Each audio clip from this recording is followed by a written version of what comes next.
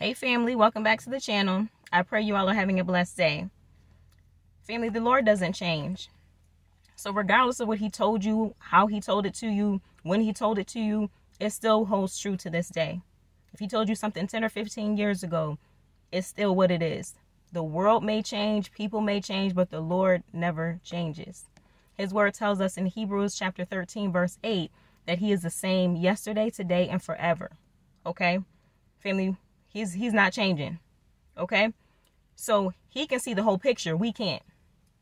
So whereas we may be in a fad or something's going on in the world, a trend per se, the Lord already sees that trend come and go multiple times. So he is the same today, yesterday, today, and forever.